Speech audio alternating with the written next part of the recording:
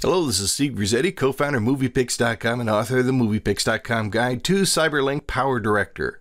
And here we are in part 2 of our discussion of 360 video. In part 1, we just saw the basics of working with the 360 media, and we added it to our timeline, and we selected whether we saw it in 360 view or sort of a Mercator projection view here where it's all flattened out. In any event, when we select Produce from a 360 video, the only options that will appear are 360 options. Now, the 360 option is under AVC.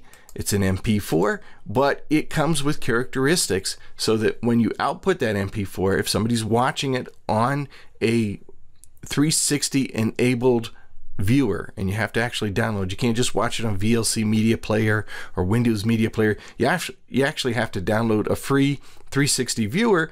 You'll have the option to be able to scroll around, control what you look at in the viewer. You notice that you also have the option here to go online, and there are two websites, two major social media sites that will show 360 video. Facebook will show a 360 video, but you can only manipulate it by dragging your mouse around.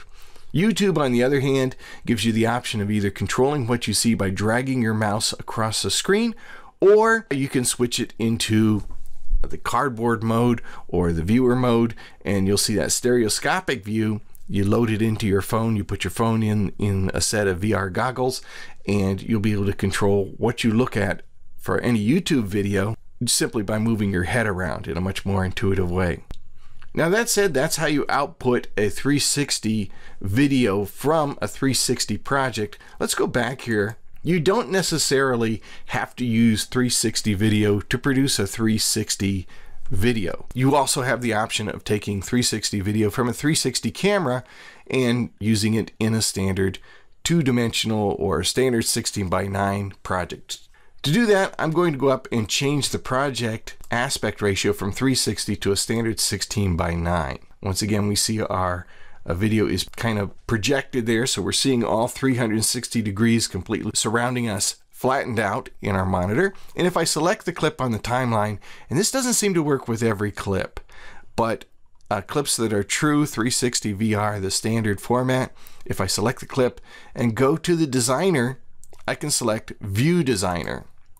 And here in the View Designer, I can decide what the 2-dimensional view will be. So if I want the viewer to see this view, looking out here at these palm trees, you can see that as the viewer watches the video, it remains in the same position. You won't have the ability to control the various points of view. The only option will be to look at the point of view that you've designated here in the View Designer. Now, this View Designer, you can actually create keyframes to change the view, so you don't have to lock in a single view. If, for instance, we'll bring the playhead back to the beginning, and I want to start out with this view, I can turn on keyframing for this direction of view by clicking on the little diamond right here in direction of view. See, it creates a keyframe here on my timeline. I can move the playhead out, and if I want that point of view to change, I simply drag across here, and you see a new keyframe has been created. Between these two now, the program should create a nice pan or a nice animation in the point of view. There it goes from that view over to that view. Very, very nice. So we're controlling what the viewer sees. We're kind of editing a 360 video down to the basic 16:9 area that we want our viewer to see. Once you've done that, it's like editing any other 2D video.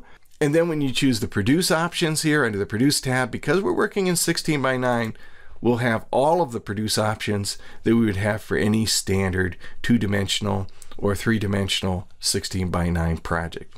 So those are your two options.